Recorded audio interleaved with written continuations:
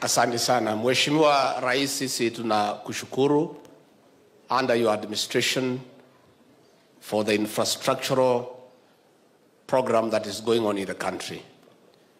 The way to sort out our economy, Your Excellency, is getting it right in matters infrastructure so that we can open up this country for business and for people to be able to move around. Kwa hivyo, hii project umekuja kuzidua hapa leo katika Gong, itasaidia sana watu wetu waweze kufika jijini Nairobi kwa bei nafuu na waweze kurudi jioni bila msongamano. Na kwa hivyo sisi tunashukuru sana, na mimi ningetaka vile mheshimiwa amesema hawa contractor na project manager aangalie vijana wetu hapa wapewe nafasi ya kazi. Munasikia nyinyi wa China? Watasikia maneno hii wa China ama niwaambie? Niwaambie?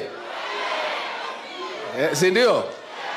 Kwa sababu nimeona line pale rais akisalimia hawa, nikaona ni wengi sana. Hao wa China wanatakiwa kuwe watatu peke yake.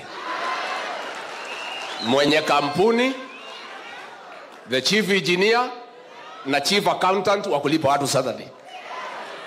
Si chief accountant kuwe mchina, lakini kazi ingine yote hii watu wapewe. Kwa sababu hii kazi ya kujenga reli hawezi shida sisi. Ile tunataka walete ni pesa. Na walete yule engineer wa kwao mjuaji. Na chief accountant akuje na pesa na mabags. Mnamesikia nyinyi wa China? Alafu hii watu walipwe Jumamosi. Si ndio? Wasiwekewe pesa mpaka mwisho wa mwezi. Ndio wapange mambo yao. Rais wetu, sisi tunakupongeza kwa yale ambaye umeweza kuyatenda chini kama 1 year tangu uchukue hatamu ya uongozi wa nchi hii. Tuliingia katika hii serikali kukiwa na matatizo mengi, na tunashukuru Mwenyezi Mungu amekupatia uwezo, amekupatia maarifa. Uchumi wetu umeanza kuonesha dalili ya kurudi kwa laini. Unga imeteremuka. Walikuwa wanapiga kelele tukiingia ilikuwa 230. Sasa leo nimepiga simu pahali ingine 130, 145 inaendelea kuteremuka. Si ndio? Mafuta ndio hiyo ilikuwa imepanda, si imeanza kuteremuka. Rais alisema hii maneno ni kupanga. Unajua, nyinyi mnajua, hii uchumi wa Kenya ni kama mgonjwa akiwa hospitali. Tulipoingia pale tulikuta huu mgonjwa wa Kenya economy akiwa ICU, akiwa hali mahututi. Amewekwa mashini kila pahali. Figo haifanyi kazi, iko mashini. Roho iko nini? Sasa yule daktari alishindwa. Daktari amekuja mpya anaitwa Rais William Ruto. Amekuja ameudaunda, mashini moja imetolewa, roho imeanza kupiga. Ile ya figo imetolewa, imeanza kufanya kazi. Mashini yote imetolewa, ametoka ICU, ameenda HDU. Amekaa hapo mwezi 6, ametoka, ako kwa ward. Sasa amechukuliwa weight, imeanza kuongezeka. Appetite ya kukula iko mzuri, anaongea. Sasa huyu mgonjwa si yako tayari kwenda nyumbani? Sasa ingekuaje mgonjwa atoke ICU the same day aende nyumbani? Inawezekana? Si iko stage ya mgonjwa ya kupona? Mimi nataka kuhakikishia nyinyi huyu mgonjwa wetu anaendelea vizuri. Na hivi karibuni ataenda nyumbani ameze dawa akiwa nyumbani. Na hata akifika nyumbani hata meza dawa muda mrefu, mwezi 3, mwezi 6 aanze kurudi kwa shamba kufanya kazi. Rais anang'ang'ani. Na mimi niseme, let us work. Minister wetu wa transport, focus on your job. If you listen to these people who are making noise, wewe utakwama. Kama mimi na rais tukesikiza hii watu ya kelele, hii Kenya ingesimama. We just ignore. Wewe una focus pahali unalenga. Wewe umepewa kazi na rais, wewe lenga hapo. Watu napiga kelele hapo, wengine just ignore. Wametoa ati opinion polls. Hii watu the same people walikuwa wametoa opinion poll 207 wakasema Raila atashinda. Alishinda. 2013 wakasema atashinda. Hii ya 2022 wakasema Raila atashinda. Ignore those things. Hizo vitu hazina maana. The same opinion poll inasema ati mahasala are disappointed with President William Ruto. The same opinion poll inasema the most popular party ni UDA. Now how come? It's a contradiction. Kwani nani kiongozi ya UDA? Ni nani? Si ni president? So if UDA is the most popular party, then how come the same opinion poll is saying something different? Let us focus on what we are doing.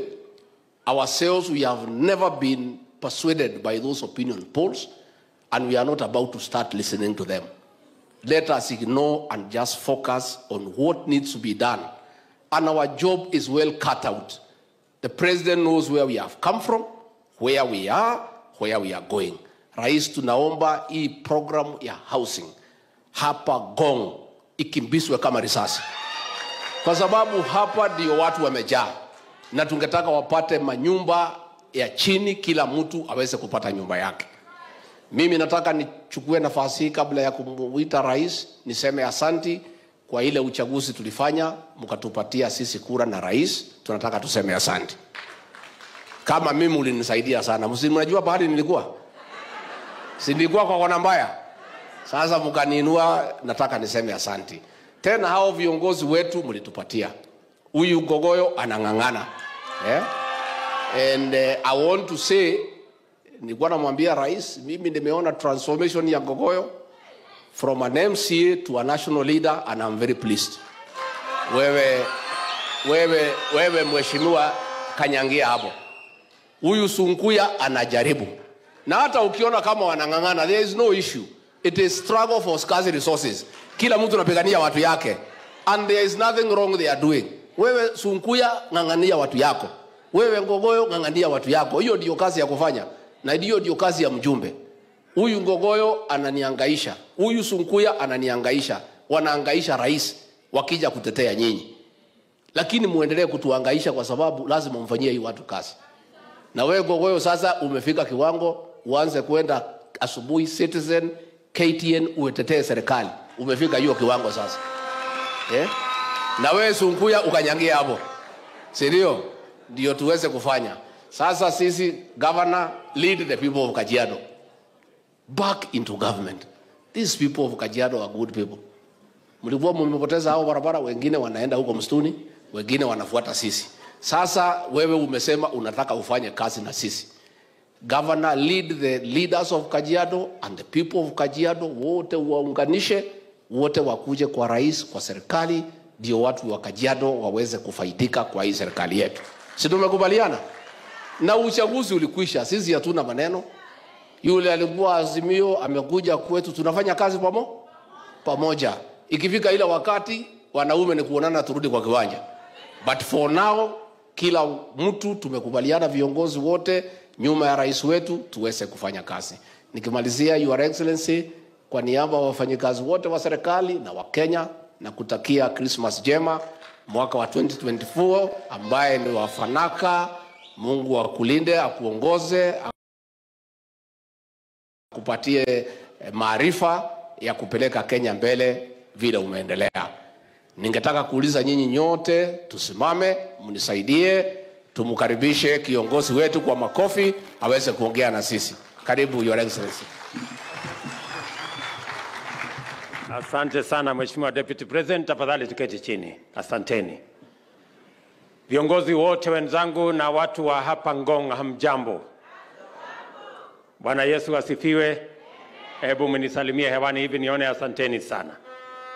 Kwanza wacha nichukue nafasi hii, na nimekubali hapa Ngong kweli ni baridi. Ile maneno Ngogoyo amesema kumbe ni ukweli. Hiyo maneno ya soko sasa nitaishughulikia. So, kwanza mimi nataka niwashukuru watu wa Ngong, watu wa Kajiado, kwa sababu tulikuja hapa tukaomba kura zenu, mkatupatia, mkawa wakarimu, mkatuombea, Mungu akatupatia ushindi. Mimi narudia kusema asante sana. Na tulikubaliana na nyinyi ya kwamba tukimalizana na uchaguzi Sasa tunaanza harakati ya kupanga maendeleo ya Kenya. Si namna hiyo? Ndio leo mimi nimefika hapa kwa sababu tumepanga mambo mengi. Kuna mambo mengi tulikubaliana na nyinyi. Na haya mambo yote ambayo tulikubaliana na nyinyi, tumeweka mikakati ya kutosha kuhakikisha ya kwamba zile ahadi zote na mipango yote tulikubaliana na nyinyi lazima tuyatekeleze. Ya kwanza tulikubaliana ya kwamba ile mambo ilikuwa inatusumbua ya watoto wetu